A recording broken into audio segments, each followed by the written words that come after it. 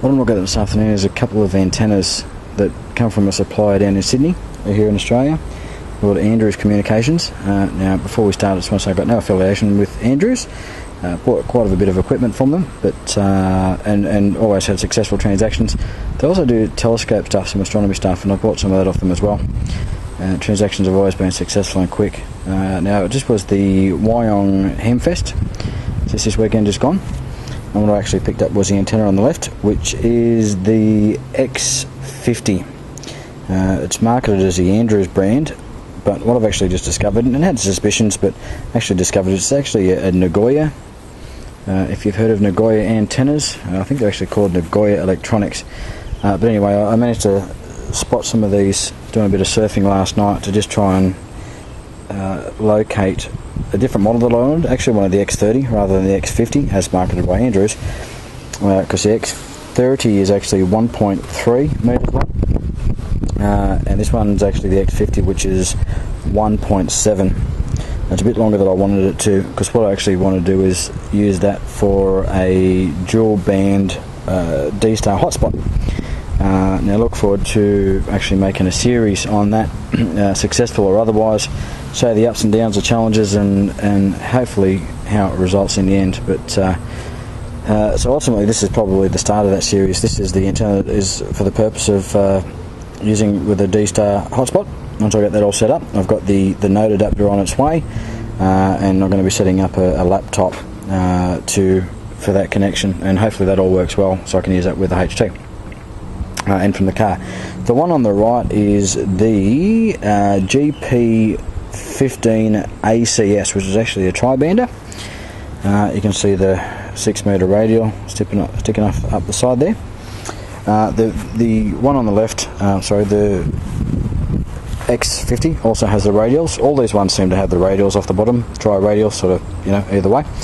They're all identical other than length. Like I said, this one's a tri-bander, so this is 6 metres, 2 metres, 70 centimetres. This one on the left is just a dual bander, so 2 and 70. Had this one for probably about 2 years now, and I'm actually in the process of just going through some maintenance. So pulled that one down just to give it a clean, and I'm going to give you a look at it because I want you to see how well these actually stand up.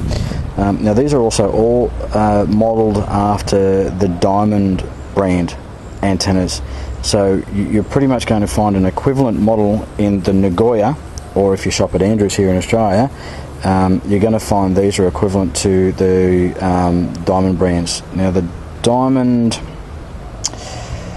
I think it's also something 50, and I do apologise, but you'll be able to look at it just from seeing the specs.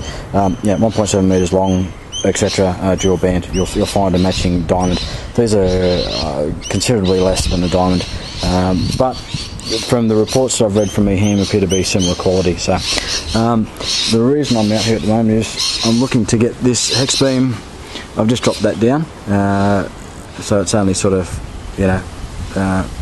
4 metres or something above the roof, because I'm looking at just tidying up, going through all the contacts, getting it a clean, and then I'm actually going to extend that to the top of the mast, which is probably going to put it up about 30-35 foot. And I've got a friend coming around to help me with the guy wires, and we can get it.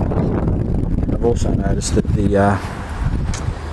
the fan dipole, I think you can zoom in there, you can see that rope that I've got that hanging on, it's just holding on by a thread. So I'm going to tidy up the connections there as well, get it all back up, put some air chokes on, because I'm getting a bit of interference coming through the TV off the dual bander. So I'll put that back up, and then we'll be good to go.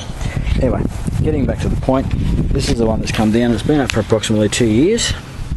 Now typically what you'll see is this attaches to the bottom of the antenna here, and as per one of the reviews for one of the Diamond antennas that I've been looking at, there's actually a screw hole there somewhere. Sorry, get the light. There is actually a screw hole there somewhere that you put a bolt into that.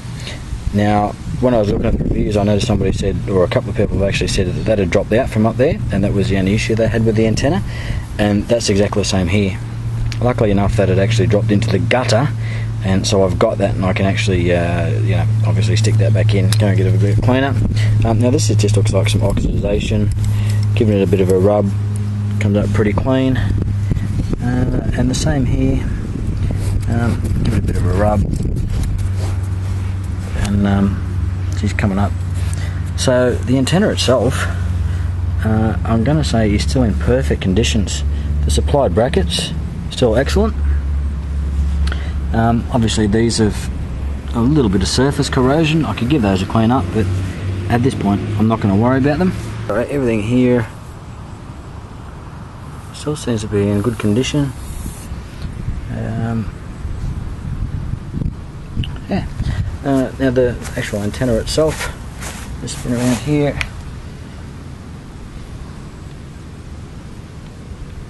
Is all 100% perfect.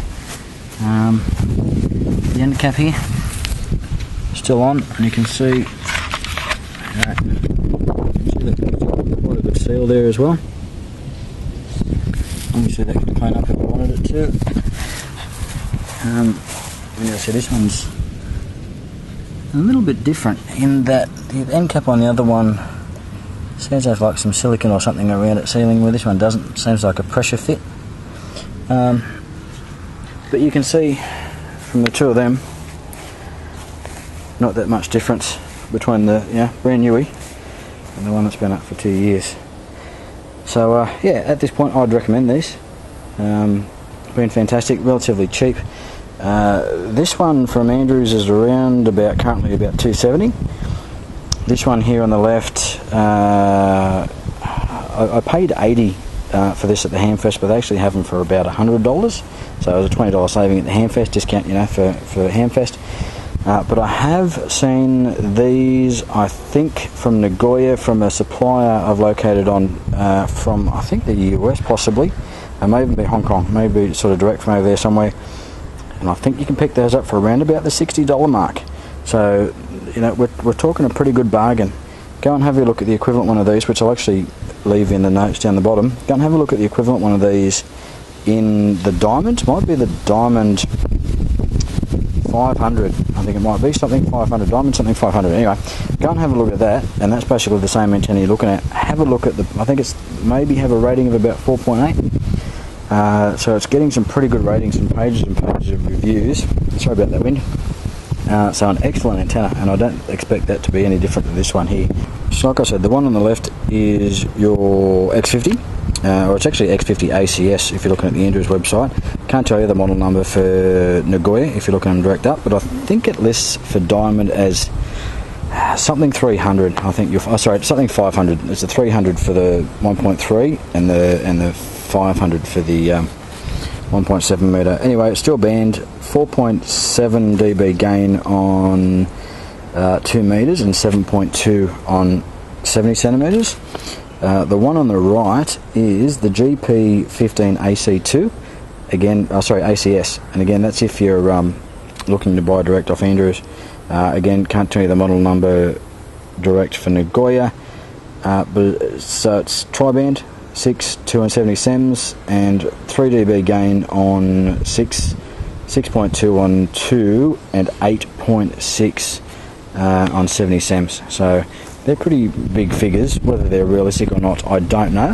But I can tell you that I get into a Gosford repeater from my location, probably 50 some odd kilometres away. Again, I'll put that down the bottom, and I get into that reasonably well. Again, height is might with these sorts of things, so up as high as possible, and that's what I'm looking to achieve this weekend as well. Now just have a look at that. This is actually the feed point for the antenna. Have a look at that connection. That is basically as clean as the day I got it. Save a couple of cobwebs. And that's basically because when you get it, you put it together and you actually slide this sleeve. You slide your feed line in there, plug it in, and then slip this up over the top. Put your bolt in, and that protects your feed line and your connection point to the antenna from the weather, and it does a bloody good job. You might even consider throwing a bit of silicone or something around here, but at this point, 2 years on, you saw the condition of that connector, not required. It has to be a bit pedantic if you want to do that. So I'm going to give this a bit of a clean up, get this white sort of, I don't know, oxidation or whatever it is off it. And look, that's going to come up as good as the day I bought it. Really, really happy with these antennas, and obviously that's why I've gone off and bought this one here. Now this X50 is a real nugget, and the X30 I imagine would be even more so because it's shorter. But you can see the condition here, or sorry, the quality.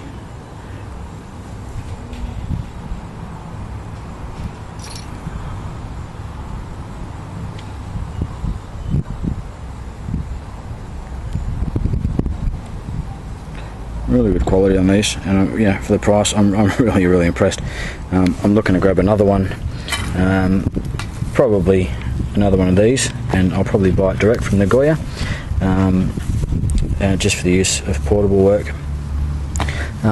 One thing you will notice, and this is what kind of gives it away that it is actually a Nagoya, is the bagging, the bag that it comes in. Find all your Andrews stuff. It's slapped an Andrews on there, but I've bought stuff direct from sort of Hong Kong as far as HT whips and so on, and this is exactly the same bagging that they come in, and if you have a look online and you search for Nagoya antennas, you're going to find it exactly the same. Keep in mind, if you buy them from overseas direct, you're probably not going to get any warranty coverage. You will obviously with Andrews as a direct supplier. So again, always been really impressed with them. Typically I have, I might order it one day, providing I get in before 11 o'clock or something like that. From Sydney to Newcastle, I've usually got it on the doorstep the next day, at the very most 2 days later. Nice guys, worth spending a couple of bucks with them, but again, no association with them, just a retailer that I've had quite a bit of success with.